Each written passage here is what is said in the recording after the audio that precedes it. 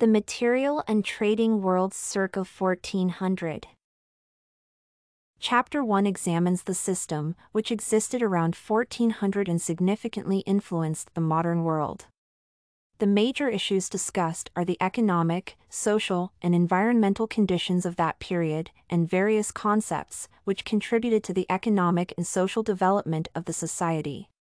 These concepts are the rise of civilization, agricultural revolution, relationships between administrative units of different sizes, and hierarchical nuances. This chapter of the book combines the mentioned parts of the discussion in the one global definition that is biological old regime within which the period is examined. The major points, which intended to show the magnitude of the developments that occurred, are described.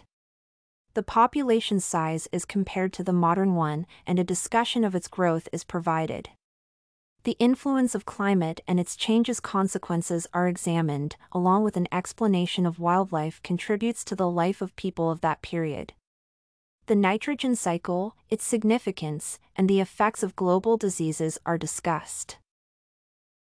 Starting with China.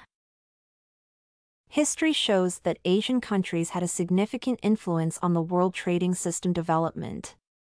Therefore, Chapter 2 examines interactions and interdependencies between China, India, the Islamic world, Africa, and Europe. For many reasons, none of the countries are capable of producing all resources, materials, and goods citizens require.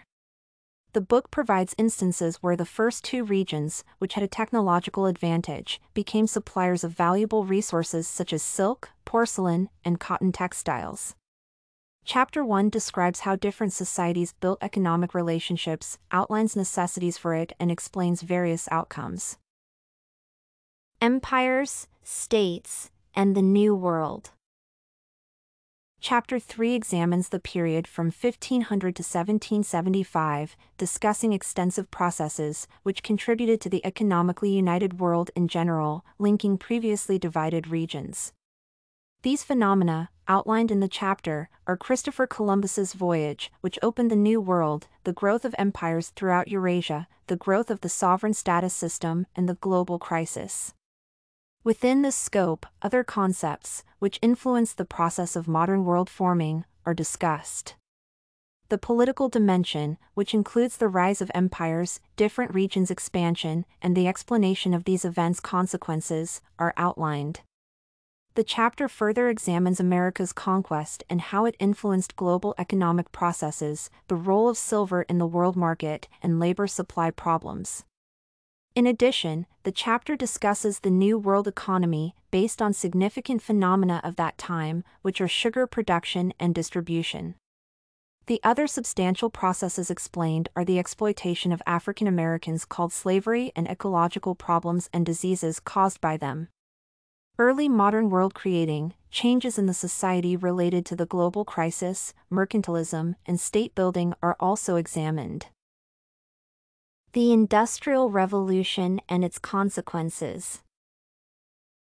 The Chapter 4 examines the period from 1750 to 1850 known for the global process called the Industrial Revolution.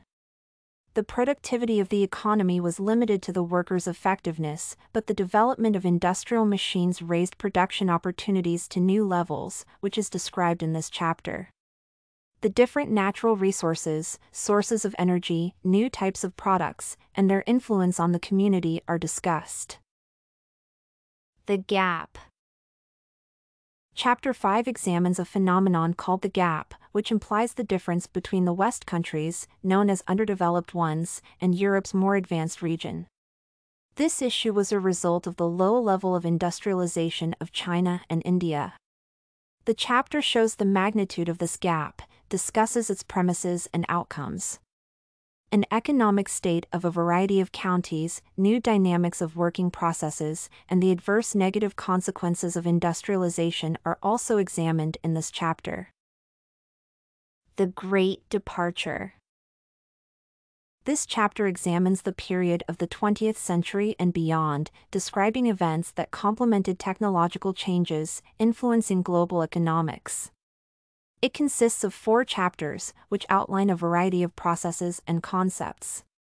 World wars, global revolutions, crises, and their premises and consequences are discussed. Further, global inequality, the issue of globalization, deterritorialization, and the problem of energy consumption are examined to show the most significant factors in contemporary economics. The chapter ends with an explanation of the phenomenon called Anthropocene and its influence on the modern world forming. Critique. The book The Origins of the Modern World is a comprehensive source of well-structured information, which embraces the period from the 15th to the 21st century. 6 chapters of the book are precisely focused on researching the significant processes, developments, and events contributing to the modern world forming. The data is coherent enough, with the presence of certain inconsistencies, which can be tracked in chapters 2 and 3, as a sequence of presentation creates a feeling of minor confusion. The storytelling method mainly focuses on facts outlining, which is informative, easy to follow, but not enjoyable. Most presented arguments are well supported and convincing enough, despite the occasional scarcity of complementary data. StudyCorgi.com has everything you need for successful studies. Writing tools, informative articles, and essay samples. Come check it out!